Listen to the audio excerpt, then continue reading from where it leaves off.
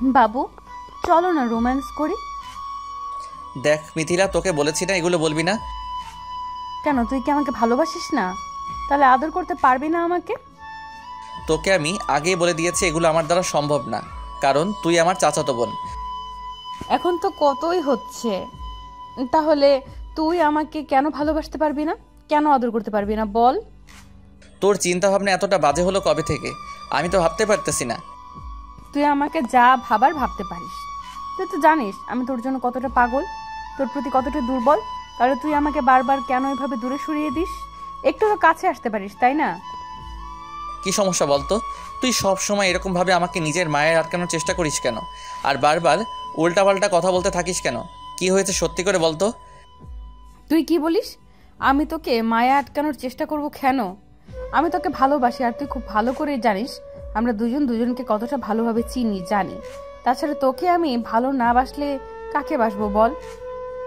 আমি খুব ভালো করে জানি তুই আমাকে মায়ায় আটকানোর চেষ্টা করিস, আর তুই আমাকে ভালোবাসিস না। এটা তোর আবেগ। আর দুজন দুজনকে চিনি জানি, এটা ছোটবেলা থেকে, কারণ আমরা সমবয়সী। আর তাছাড়া দুজন একসাথে বড় হয়েছি। আর তাহলে তুই আমাকে নিয়ে এসব চিন্তাভাবনা করিস কেন? ঈশান, তুই ভালো করে জানিস আমি তোকে কতটা ভালোবাসি। আর ভালোবাসার মানুষটাকে নিয়ে এসব চিন্তা না করলে কাকে নিয়ে করব বল? তোকে ভালোবেসে আমি নিজের সাথে জড়িয়ে নিতে চাই। তাহলে তুই কেন আমাকে ইগনোর করিস এমন করে? তুই কেন বুঝতে পারিস না এটা হওয়া সম্ভব না? কারণ তুই আমার চাচাতো বোন, একই বাসায় থাকি। আমাদের দুজন দুজনের পরিবারের মধ্যে কতটা মিল, কতটা বন্ধন, ভালোবাসা। দাদু মারা যাওয়ার সময় আমাদেরকে সবাইকে বলে গিয়েছিল যেন আমরা আলাদা না হই। আর এটা যদি হয় তাহলে আমাদের সম্পর্কের মাঝে ফাটল ধরবে। তুই কেন বুঝতে পারিস না এই সম্পর্কটা হওয়া সম্ভব না? উল্টো আমাদের ফ্যামিলির মাঝে ঝামেলা হবে। সেটা কি খুব ভালো হবে বল? ও, তুই এই কারণে আমাকে বারবার দূরে সরিয়ে দিতে চাস? এই জন্য তুই আমাকে ভালোবাসিস না সেটা বলতে চাস?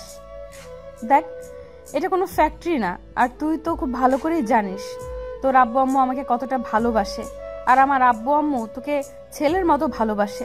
ওরা কখনো আমাদের রিলেশনের মাঝে বাধা হবে না। তাহলে তুই কেন বারবার আমাকে এমন করে ইগনোর করিস বল? তুই জানিস না আমি নিতে পারি না, তারপরেও তুই আমাকে ইগনোর করিস, তারপরেও তুই আমাকে দূরে সরিয়ে দিস। আজ সত্যি করে একটা কথা বলতো, আমি কি এতটাই খারাপ, এতটাই বাজে যার জন্য তুই আমাকে একটু ভালোবাসতে পারিস না? নাকি এটাই শুধু কারণ যে আমরা একই ফ্যামিলিতে থাকি আর আমি তোর চাচাতো বোন? অনেক কারণ আছে যেগুলো তোকে বললে তুই বুঝতে পারবি না আর বোঝার চেষ্টা করবি না, কারণ তোর মাথাটা বিগড়ে গেছে। তুই বারবার শুধু এসব কথাই বলতে থাকবি। তোকে আমি বোঝাতে পারি না। এগুলো বললে ফ্যামিলির মধ্যে ঝামেলা হবে, আর ঝামেলাটা তোর আমার জন্য হবে। তখন দোষটা আমার ঘাড়ে এসে পড়বে। তুই পারবি না এগুলো সামলে নিতে, আর আমি চাই না এরকম কিছু হোক। কিছু হবে না। তুই শুধু আমাকে ভালোবেসে দেখ, আমাকে শুধু একটাবার বুকের সাথে জড়িয়ে নিয়ে দেখ, আমি এগুলো সলভ করে দিব। আর তুই তো জানিস আমি বাসায় যেটা বলি সবাই সেটাই শোনে। আমি যদি ছোট আব্বুর কাছে গিয়ে তোর আমার ভালোবাসার কথাটা বলে দেই, ওরা আমাদের মেনে নেবে। তাহলে তুই কেন আমাকে ভালোবাসতে পারবি না বল? আর এমন না যে তুই আমাকে ভালোবাসিস না, শুধু মুখেই বলিস, কিন্তু আমি জানি তুই আমাকে কতটা ভালোবাসিস। আমি তোকে ভালোবাসতে যাব কেন?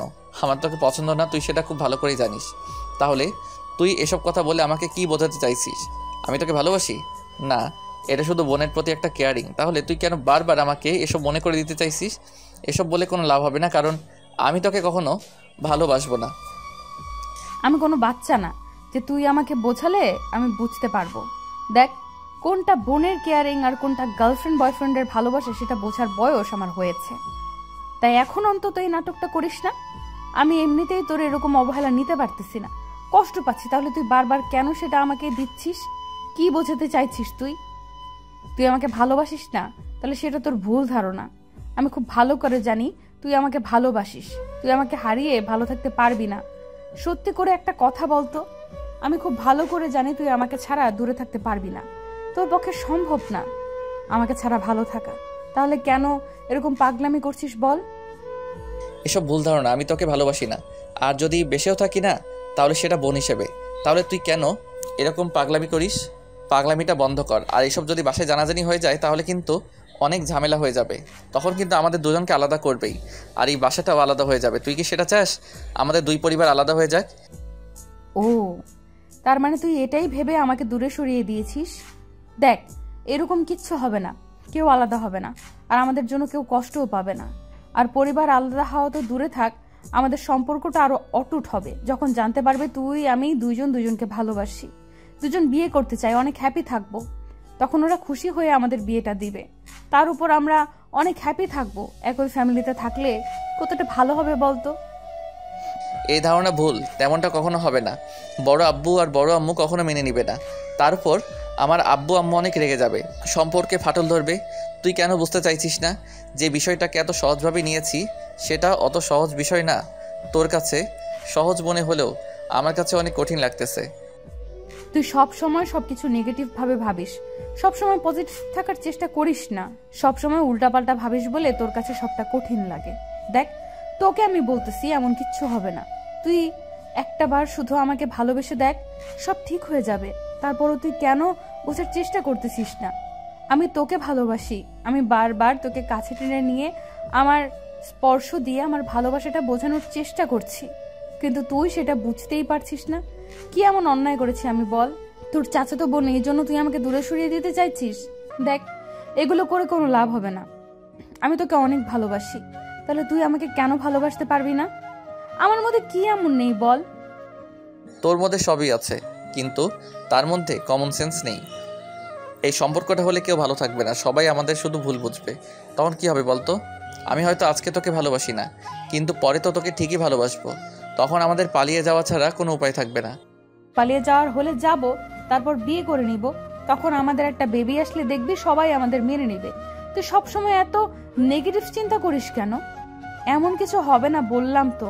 আর তাছাড়া তুই আমাকে এখন ভালোবাসিস না মানে? এখনো অনেক বেশি ভালোবাসিস, কিন্তু এই সামান্য কারণে তুই আমাকে দূরে সরিয়ে দিতে চাইছিস। আমি এত কিছু জানি না। তুই আমাকে ভালোবাসিস, তুই আমাকে বিয়ে করে নিবি। তুই 1 সপ্তাহের মধ্যে আমাকে ডিসিশন জানাবি। তারপরও যদি তোর ডিসিশনটা না হয়, তাহলে আমি দেখে নিব আমি কি করতে পারি। আর তুই খুব ভালো করে জানিস আমার রাগ জেদ কতটা। তারপর যদি উল্টাপাল্টা কিছু একটা করে ফেলি না, তার জন্য একমাত্র দায়ী থাকবি তুই। সিনথিয়া, আমি তোকে বোঝাতে পারছি না এ সম্পর্ক কখনো হবে না। তারপরও তুই কেন এরকম পাগলামি করছিস বলতো? তোকে কি করলে তুই বুঝতে পারবি যে এগুলো হওয়ার সম্ভাবনা? তারপর তুই খালি এরকম পাগলামি করতে থাকিস। কি সমস্যা কি তোর বলতো? কোনো সমস্যা নেই। আর যেটুকু আছে তাই তুই যখন থেকে আমাকে ভালোবাসতে শুরু করবি, আদর করতে শুরু করবি, তখন থেকে দেখবি সবটা ঠিক হবে। সবটা ঠিক হয়ে গেছে। তাহলে কেন আমাকে এমন করে দূরে সরিয়ে দিতে চাইছিস বল? তোকে আমি বলতেছি যে আমি তোকে ভালোবাসি, বিয়ে করতে চাই। আর তুই আমাকে আদর করলে দেখবি আমাদের একটা বেবি চলে আসবে। তারপর দেখবি সবটা ঠিক হয়ে যাবে। তাহলে তুই আমার সাথে কেন করতে পারবি না? একটু কাছে আয় না সোনা। সিনথিয়া কথাটা বলে ঈশানের কাছে আসার চেষ্টা করলে ঈশান চলে যেতে গেল। তখনই সিনথিয়া ঈশানের একটা হাত ধরে নিজের দিকে ঘুরে তার অনেকটা কাছে চলে আসলো। তারপর ঈশান ছোটার চেষ্টা করলে সিনথিয়া ওর শার্টের কলার আঁকড়ে ধরে ওদের 4 ঠোঁট এক করে দিল। ঈশান হতবম্ব হয়ে গেল। সিনথিয়া পাগলের মতো ওর ঠোঁট জোড়া চুষতে লাগলো। একটা সময় ঈশান নিজেকে ছাড়ানোর চেষ্টা করে সিনথিয়াকে ধাক্কা দেবে, আর তখনই বাসার সবাই এসে ওদের সামনে দাঁড়ালো। তখন ঈশান সবাইকে দেখে ভয় পেয়ে গেল। তারপরে ঈশানকে ছাড়ছিল না। তখন ঈশানের আব্বু একটা চিৎকার দিয়ে দৌড়ে ওদের কাছে চলে আসলো। তখন ঈশান তাড়াহুড়ো করে সিনথিয়াকে ছেড়ে দেওয়ার চেষ্টা করলে ও আরও জোর করে চেপে ধরল ঈশানকে। আব্বু এসে ঈশানকে সরিয়ে দিয়ে তারপর ওকে কয়েকটা থাপ্পড় দিয়ে বলতে লাগলো, তোর কত বড় সাহস, বাসার মেয়ের সাথে এসব করছিস? তোর চাচাতো বোন আর তুই কিনা ওর সাথে এসব করছিস? আব্বু, বিশ্বাস করো, আমি কি এমন কিছু করতে চাইনি। কিন্তু সিনথিয়া তোকে জোর করে সব করতে বাধ্য করেছে, তাই না? আমি খুব ভালো করে জানি তুই কেমন আর সিনথিয়া কেমন। তুই জোর করে ওর সাথে এসব করার চেষ্টা করছিস, তাই না? সিনথিয়া, বল, ও তোর সাথে কি করার চেষ্টা করেছে? আজকে দেখ হারামিটার আমি কি করি। ওর হাব ভাব মোটেও ভালো ঠেকছিল না আমার কয়দিন যাবত। আর আজকে আমি ওকে হাতে নাতে ধরেছি।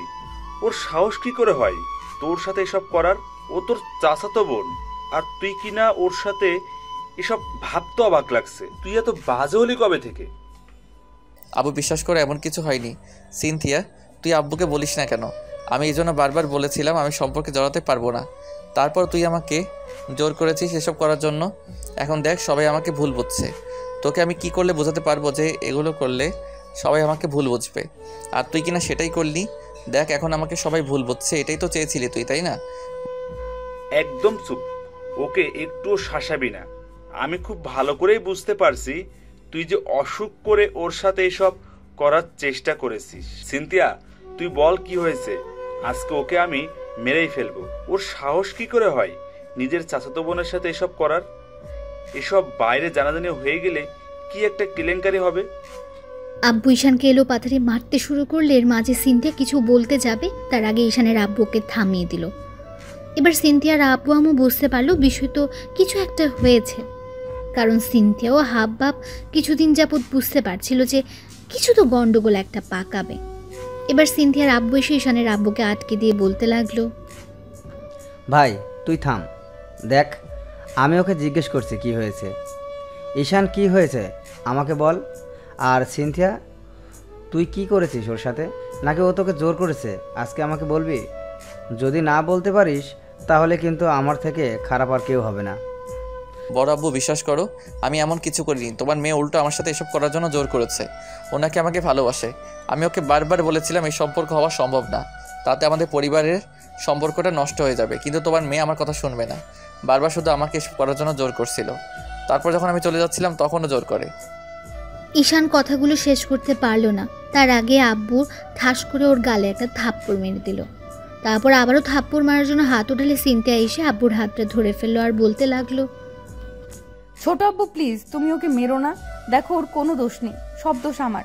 আমি ওকে ভালোবাসি, যার জন্য ওকে বারবার কাছে টেনে নিতাম। আর আজকে ওকে ভালোবাসার কথাগুলো বলেছি, ওকে বাজে অনেক প্রস্তাব দিয়েছি, সবটাই করার জন্য বলেছি। কিন্তু তোমার ছেলে আমাকে ভালোবাসে না, শুধু বলেছে আমাদের পরিবারের সম্মানটা নষ্ট হয়ে যাবে, আমাদের দীর্ঘদিনের পরিবারে ফাটল ধরে যাবে, ওই জন্য আমাকে বারবার দূরে সরিয়ে দিয়েছিল। কিন্তু এর মাঝে যে তোমরা এসে এরকম ভাবে ভুল বুঝবে আমি সেটা বুঝতে পারিনি। প্লিজ তুমি ওকে মেরো না, সব দোষ আমার। তোমরা দরকার হলে আমাকে মেরে ফেলো, তারপর ওকে কোনো শাস্তি দিও না। আমি ওকে ভালোবাসি, থাকতে পারবো না ওকে ছাড়া। প্লিজ তোমরা ওকে কিচ্ছু বলো না। সিনথিয়া আর ঈশান দুজনে কান্না করছে, আব্বু মার থামিয়ে দিল।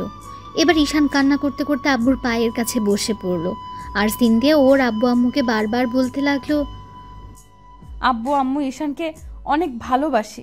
আব্বু আম্মু আমি ঈশানকে অনেক ভালোবাসি, ওকে ছাড়া থাকতে পারবো না।